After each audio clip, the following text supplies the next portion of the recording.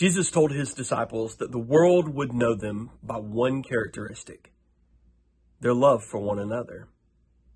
When Jesus was asked about the greatest commandment, he boiled all of the law down into two commands: love the Lord your God with all your heart, and love your neighbor as yourself. So, of course, true godly agape love is going to be a mark of any authentic follower of Jesus Christ. Join us today as we look at this message from 1 John chapter 4, verses 7 through 12, a message that tells us that authentic followers of Jesus Christ are saturated in God's love.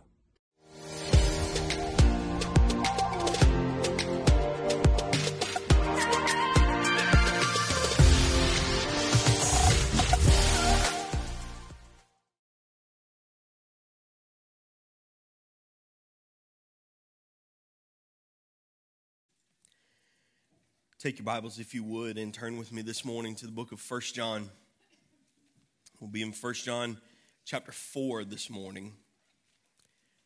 This is part 4 of 5 in this series, where we are talking about 5 authentic marks of a follower of Jesus Christ.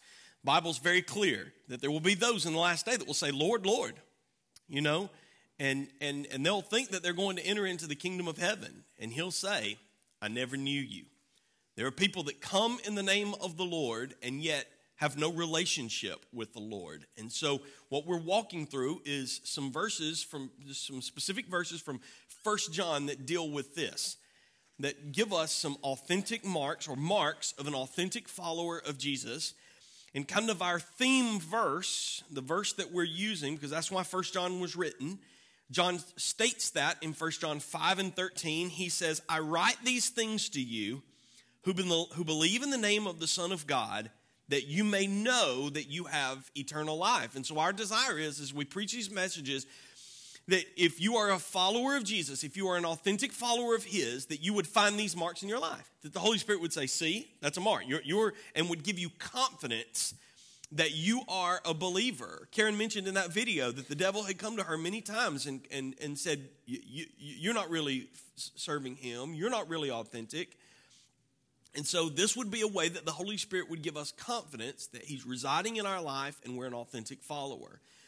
But if you look to your life and these marks are not there, this could be the Holy Spirit convicting you that whatever decision you made, whatever prayer you prayed or aisle you walked or baptismal waters you went through, none of those things matter if you're not an authentic follower of Jesus. We talked about being sensitive to sin. A believer's not going to cover up sin, but is going to confess it. It's going to be open about their sin. It's going to convict them. The Holy Spirit will convict a believer who is in sin. An unbeliever won't be bothered or concerned about their sin. The authentic follower of Jesus is going to be submissive to God. We're going to obey God's commands, and it will look like a life that is holy and righteous because we're obedient to him. An authentic follower of Jesus is going to be surrendered to Jesus, the real Jesus, not the Jesus we make up, but the Jesus of the Bible. We're going to confess him. We confess an authentic faith in an authentic Jesus. Today, the fourth mark that we're going to look to that we find in 1 John chapter 4 is that the authentic follower of Jesus is saturated in God's love. Saturated in God's love. The other day I was, Mark and I made a visit to Raymond in the hospital. Raymond and Mary Ann were there, and they were telling a story about Mary Ann's mom. And I asked them if I could share that story with you today, and they said it was okay. Mary Ann's mom was a diabetic, and they amputated her leg. She was also having like Alzheimer's, and she was not quite herself in her mind, but she believed that leg was still there.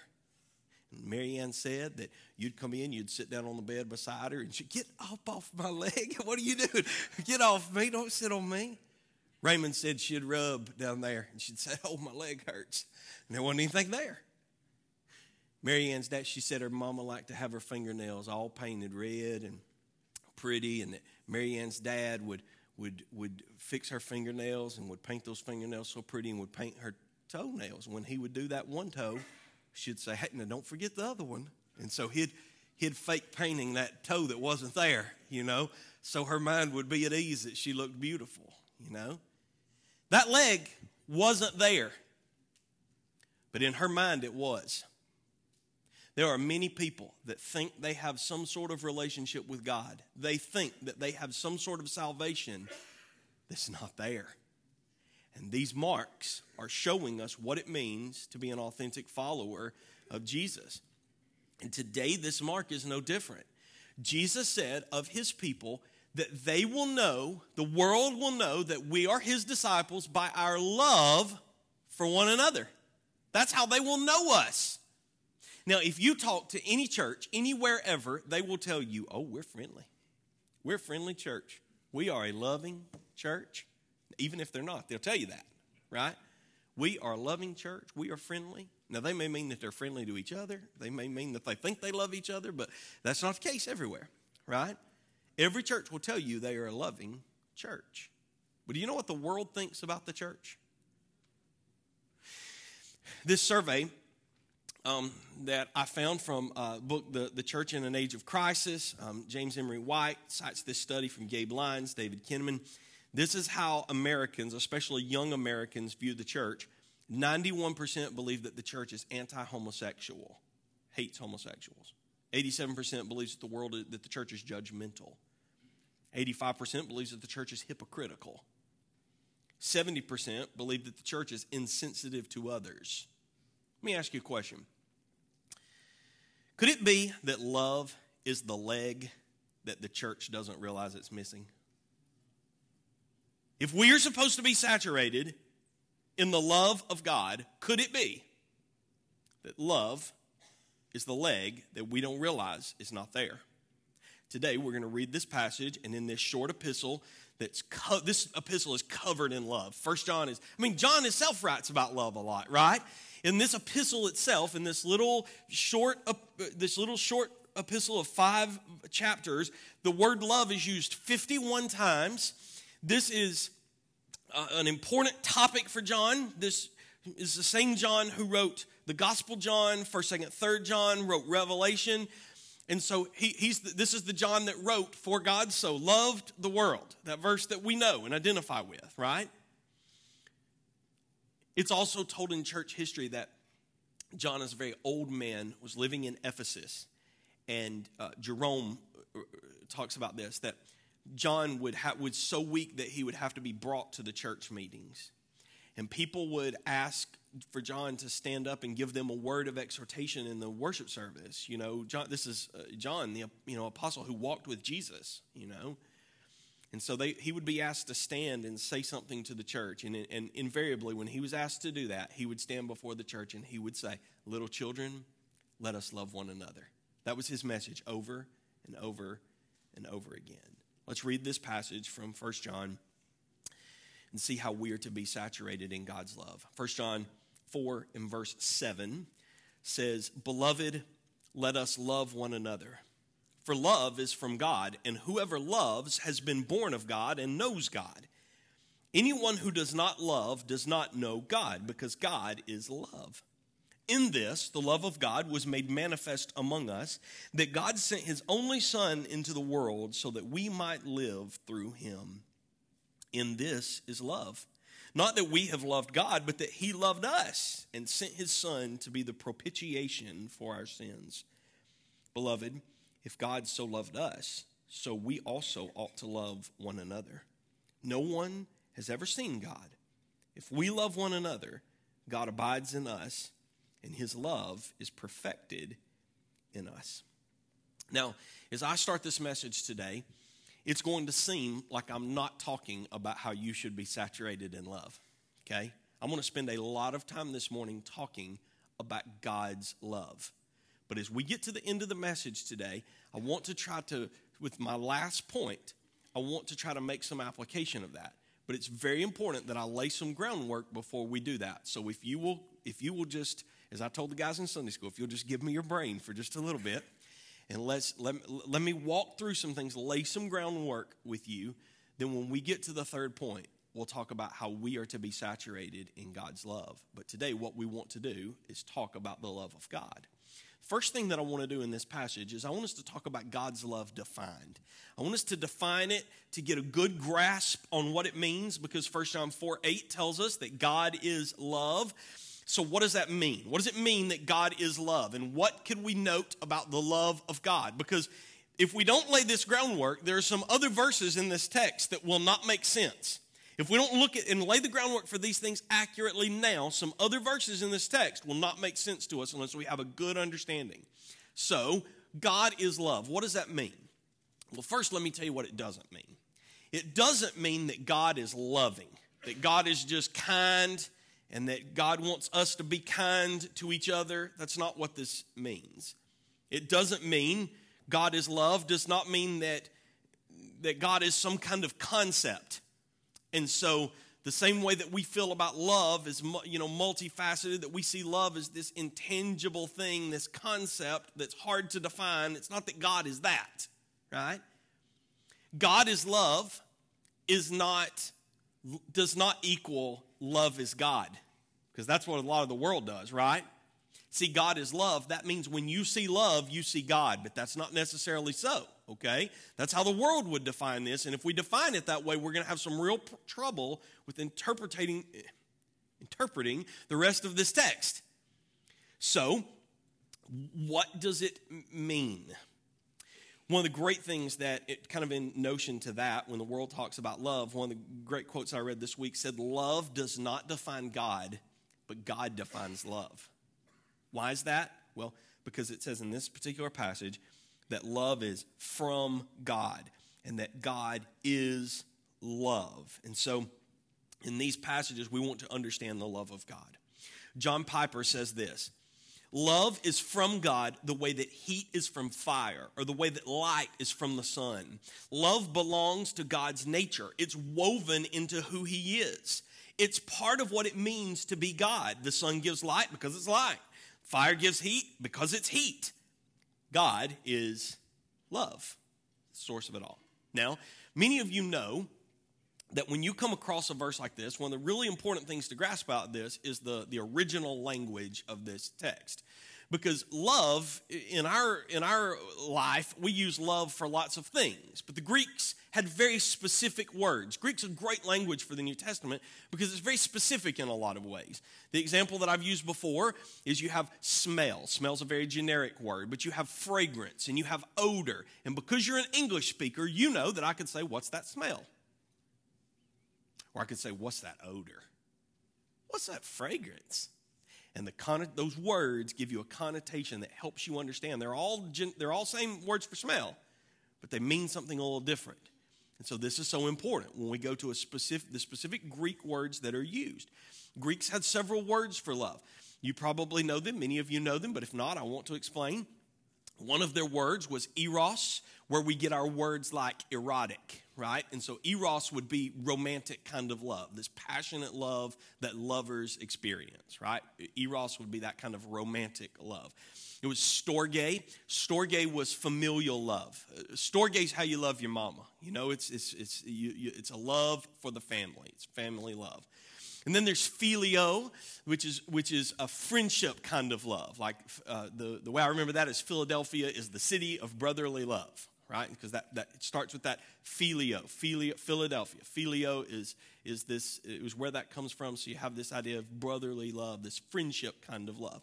But the word that's used here is the word agape. And agape is divine love. It is unconditional, without getting anything else in return, without any ulterior motives. It is a godly love. Now, you may have heard those descriptions of Greek words before, but what you need to know is that those words were not used equally in Greek literature. Aristotle never talks about agape. Hippocrates never talks about agape. In Greek literature, agape is a unique word. And the writers of the New Testament latched onto that word because what they had discovered in the love of God was a love that could not be akin to any other kind of human love. This is really important that you get what I'm saying right here, because it's going to help some other verses make a lot more sense in a moment. The love that God gives, Jesus says, The love that I give, this peace that I give, it's not like the world gives. And the love that he gives is not like the world gives. It's in a class all its own. It is agape, divine love without looking for anything in return. Henry Newen says, the world says, yes, I'll love you if you're good looking, intelligent, wealthy. I'll love you if you have a good education, a good job, good connections. I'll love you if you produce much, sell much, buy much. The world's love is and always will be conditional.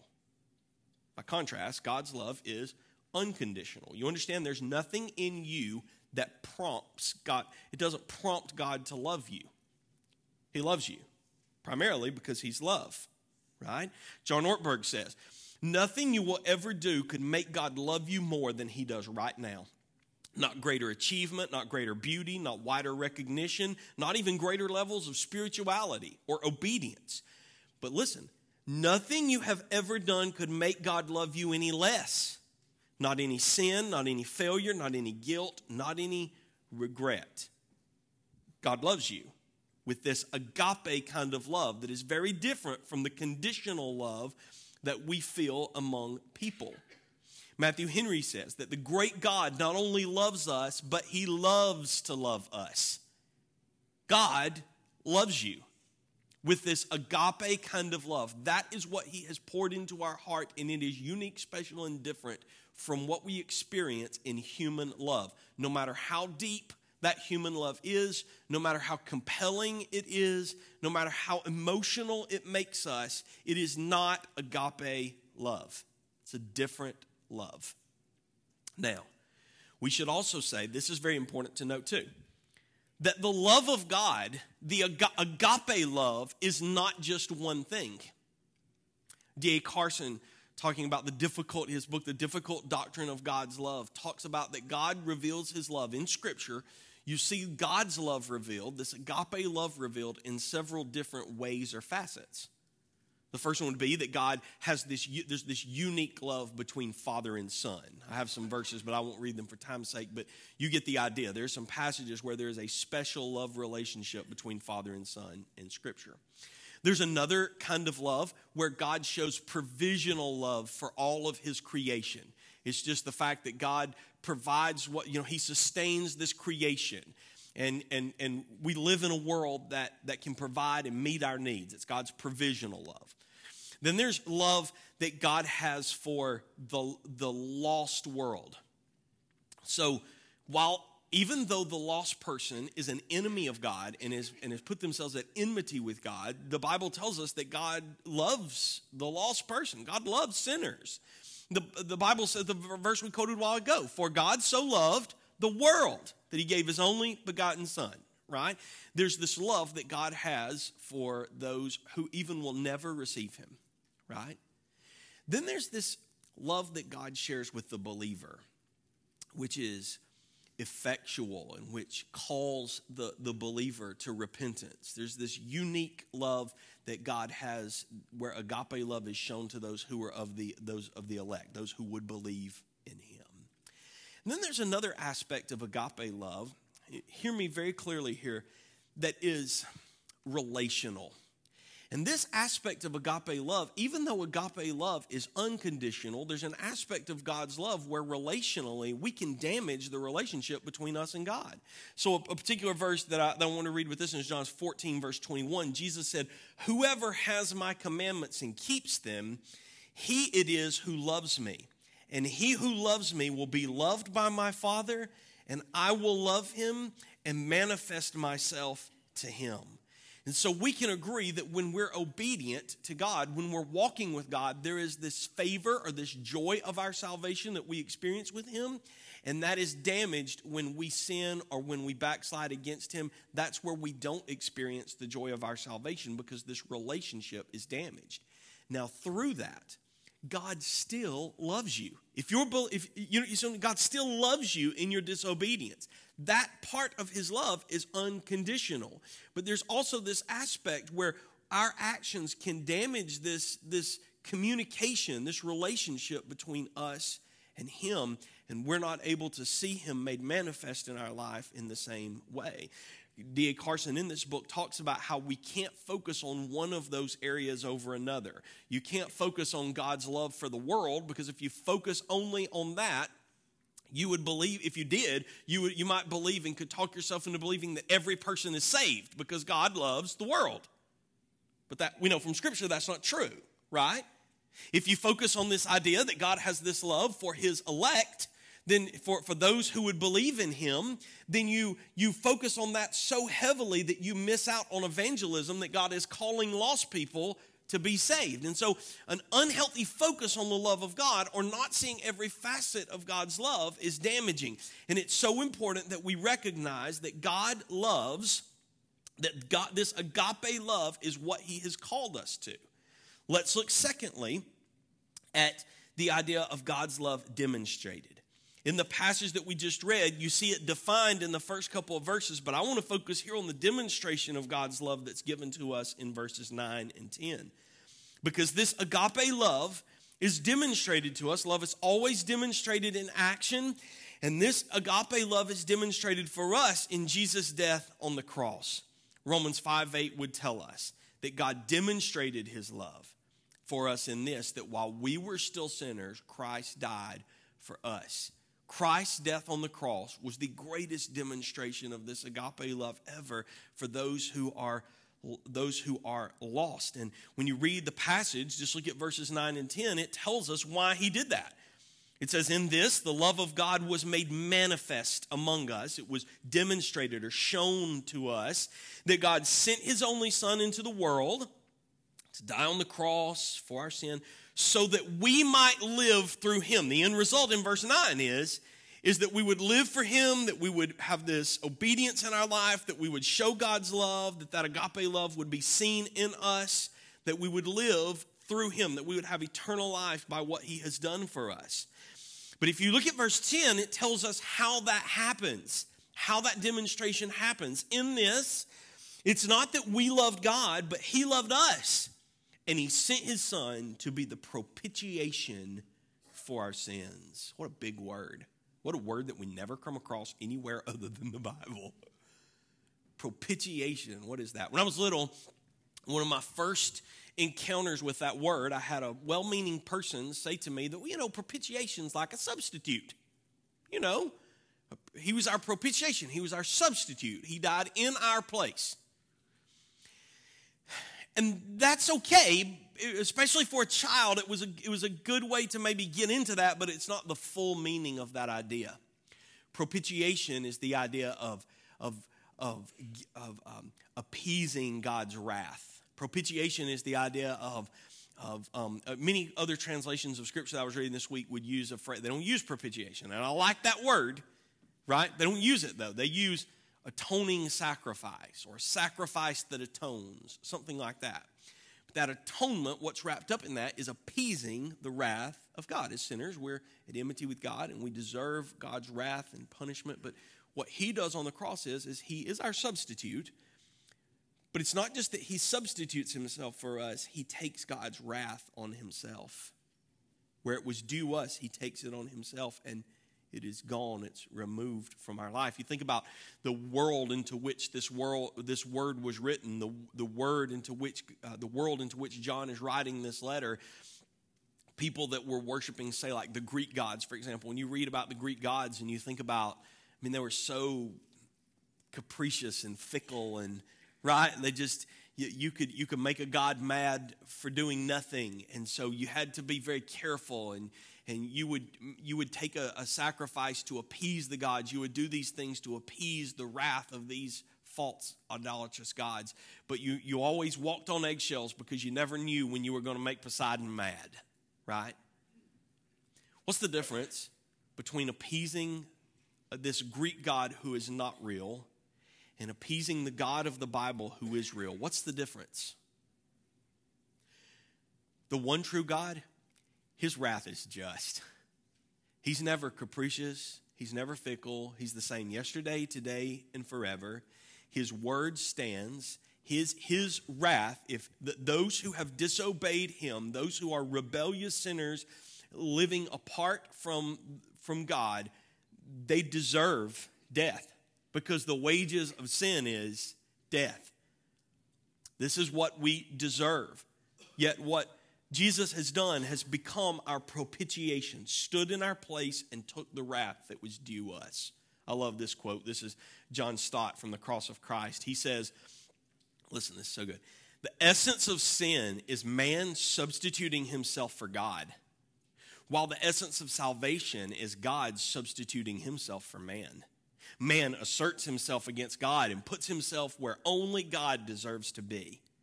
God sacrifices himself for man and puts himself where only man deserves to be. You see, he died on the cross to show us his love.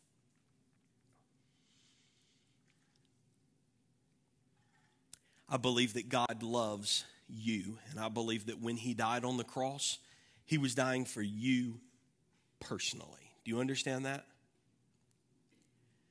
A.W. Tozer says, the love of God is one of the great realities of the universe, a pillar upon which the hope of the world rests. But it's a personal and intimate thing too. God does not love populations, he loves people. He doesn't love masses, but men. He loves all of us with a mighty love that has no beginning and has no end. He loves you. Augustine said, God loves you as though you were the only person in the world, and he loves everyone the same way that he loves you. And he's demonstrated that for you on the cross. There's some great quotes in this week. Listen, when you look for quotes about the love of God, there's a lot of them, and they were so good, I had to put so many of them in this message. So if it seems like I'm quoting a lot of people today, I know it, but they were too good. I couldn't leave them out, right? His demonstration of love on the cross, yes, it was because he so loved the world. But he loved you. And verse 10 tells us that he died on the cross to be the propitiation for our sins. It is the demonstration of love for us. And so if you think about God's love, if you're here today and you don't know him as your Lord and Savior, think about that for just a moment. Think about what it means that the God of the universe loves you. And there's nothing you can do to make him love you any more. There's nothing you can do to make him love you any less. He loves you. Not because you've done something special, not because of any merit within you, but because God is love. And what he gives, what he offers to us, is this agape kind of love that has no ulterior motives. It's firm and it's unchanging. But he does everything possible. He does everything possible to make you see that love and respond to it. Everything has been done in Christ on the cross, in the provision that he provides, in the way that you have seen him work in the lives of others. He does all of these things. And when he reveals his love in so many different ways, and we reject it, we don't go to hell because God sends us there. If you're in heaven, the only person responsible for that is Jesus. And if you die and go to hell, the only person responsible for that is you. Because he calls us to obedience. He calls us to respond, and he's revealing it all around us. The love of God is defined by saying that it is agape love, but it is demonstrated through Christ on the cross. Now let's look at verses 11 and 12 in what time we have left. Let's talk a little bit about God's love displayed. When you look at the life of the believer, the life of the authentic believer in Jesus should display agape love. I want you to notice something in this passage. We're going to focus on 11 and 12, but we also need to go back up to verses 7 and 8. Because verses 7 and 8 say that there's a difference. There are those who have been born of God and they know God. Do you see those words? That's in verse 7. They've been born of God. They've been born again. They have received new life in Christ, and they know God in a deep, intimate. This is like to know a person in the biblical sense. It's like a deep, intimate understanding and relationship. It's not just an acquaintance. And so it draws a distinction between the one who has been born of God, who knows the love of God, and those who don't. This is how all of that groundwork is helpful for us. When I was a young man and I read this verse, I had lots of questions. I mean, look at verses 7 and 8. 8 is a great verse. Anyone who does not love does not know God. Well, then I started thinking about in my brain, who do I know that doesn't love? Like, do I know anybody that doesn't love? I mean, you think right now about the worst, low-down scoundrel of a person that you know. They probably love something, someone.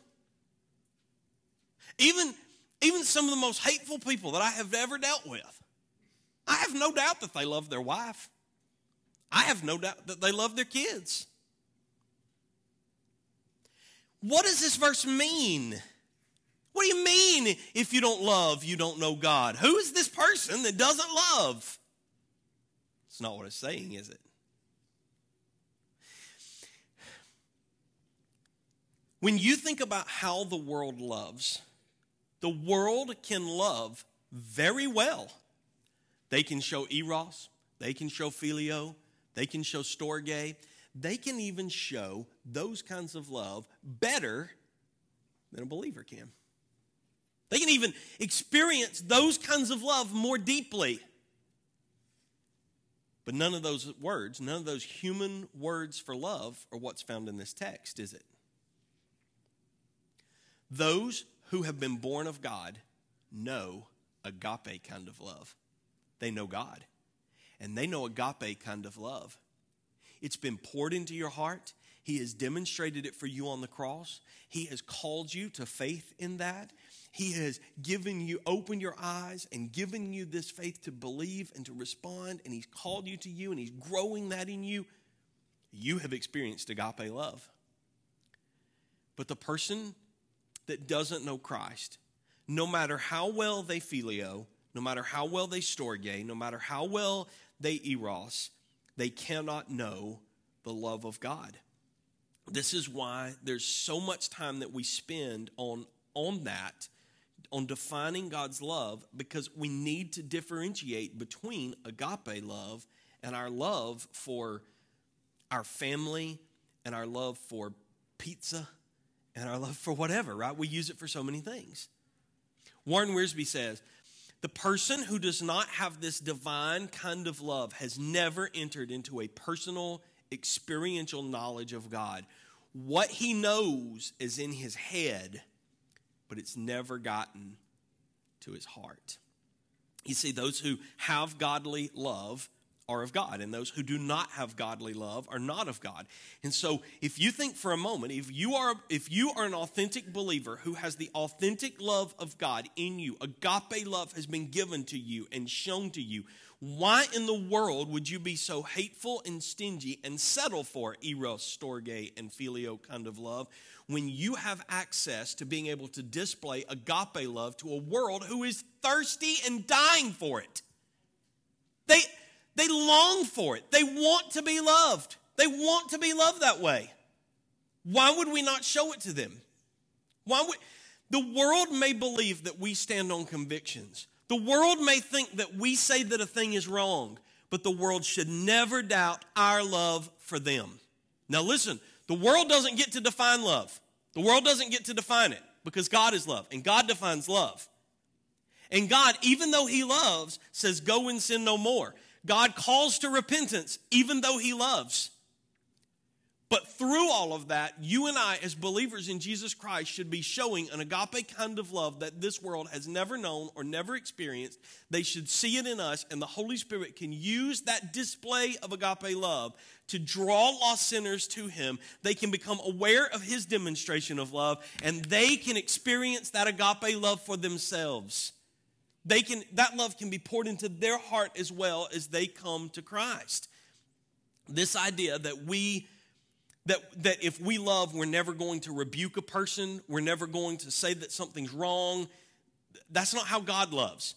Our love should mimic God's love. Do you understand? You say, David, These people you're telling me to love, you don't know them. David, you have never met this guy I work with. And if you're asking me to love him, listen, agape love is not something that you feel. Agape love, I mean, you can feel it, but agape love is a decision you make. You understand?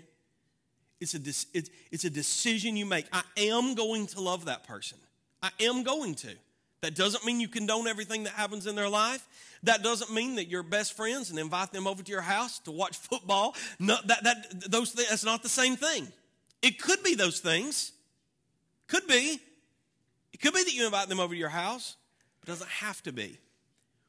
What is God calling you to do to show love to this person? Where we decide, I'm going to love them. Why? Because God has poured that love into my heart. And as we walk with him through life, the follower of Jesus should be showing this agape love to those that we know may need him.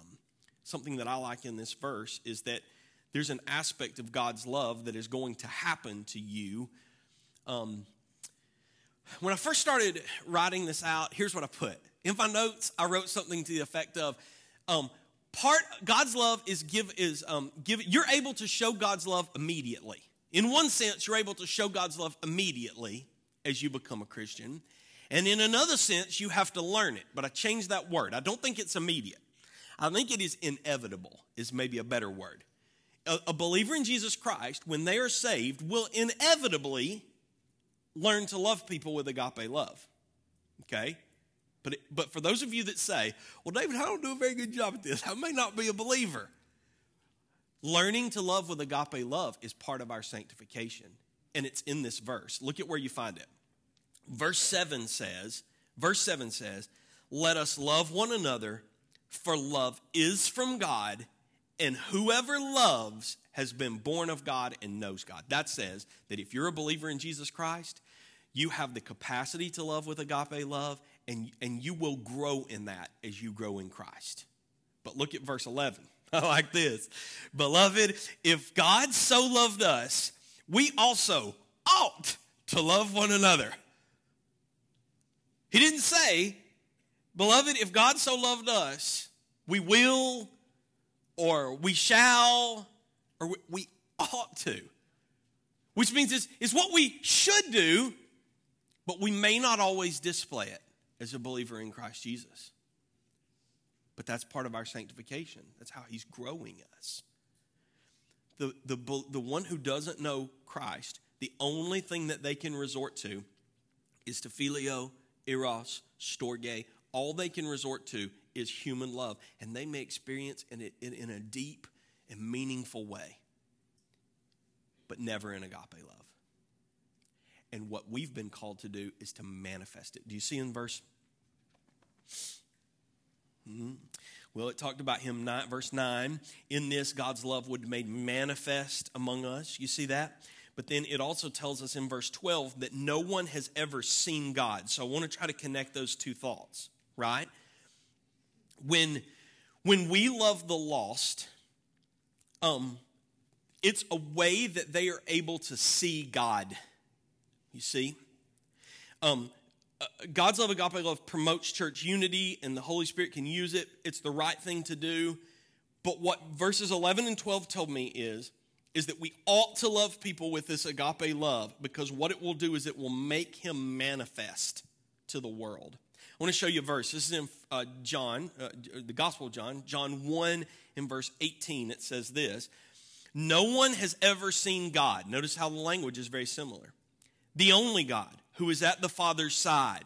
But he has, Jesus has, by coming, has made him known, has made God known, has made him manifest.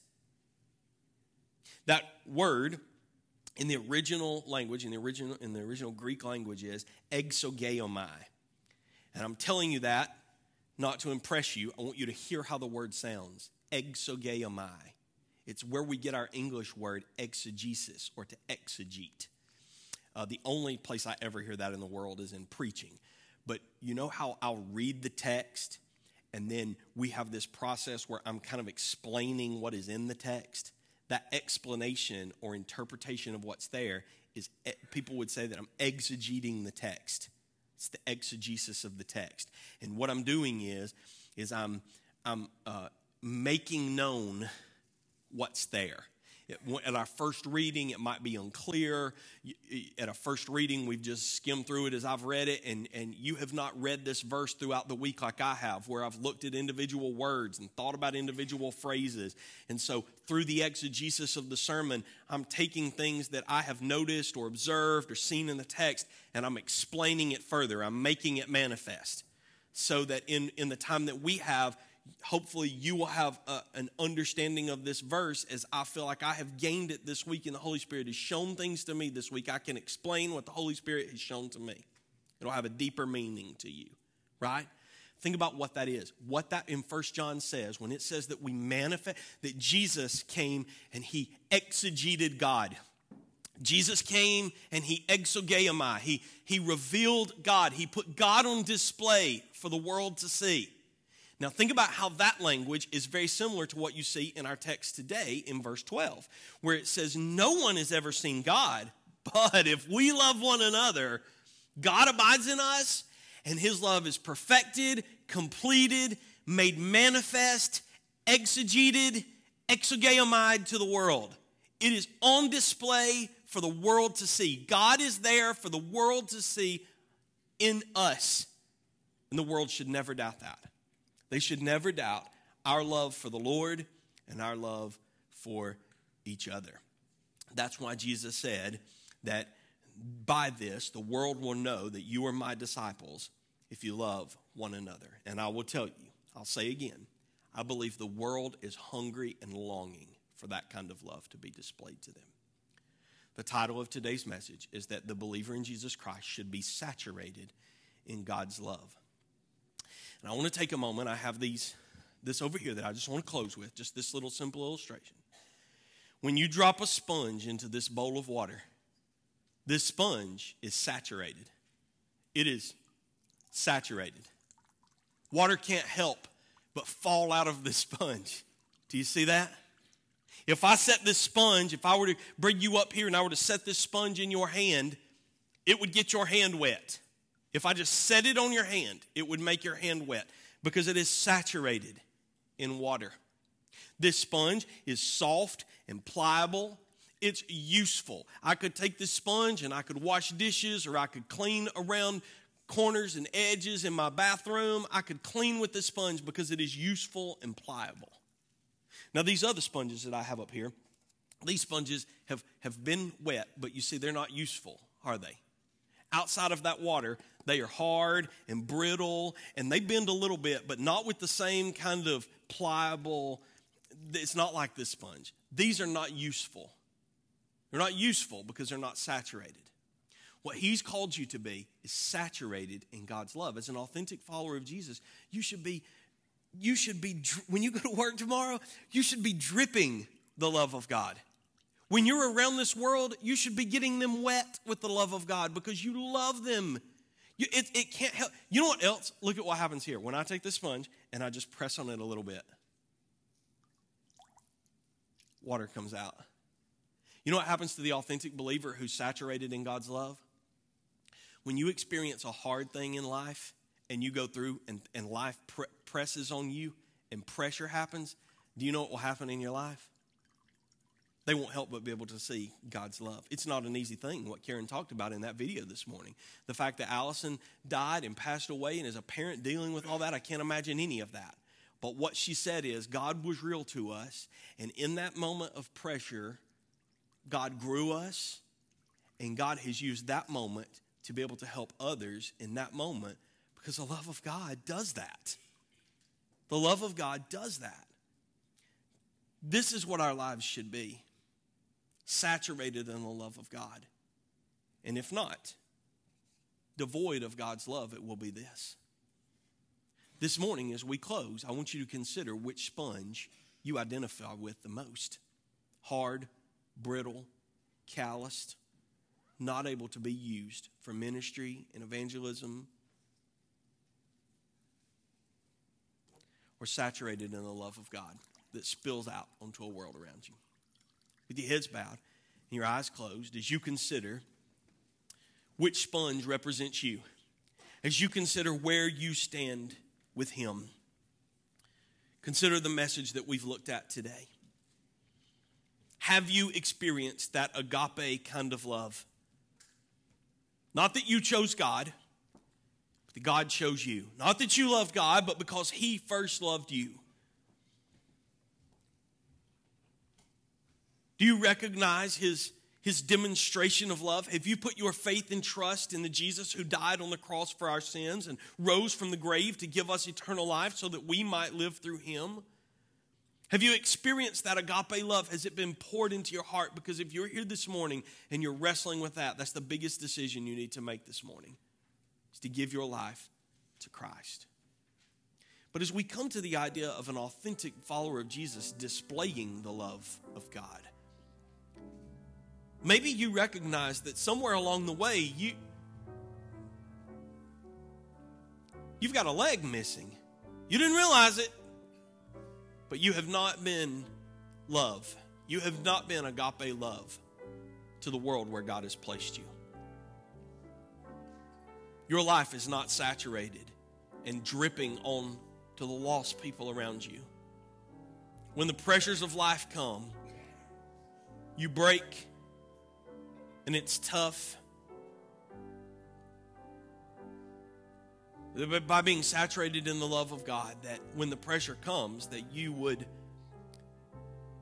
react in the power of the Spirit rather than the power of the flesh. I don't know where you stand with Him, but this is what I know. God loves you. God loves you.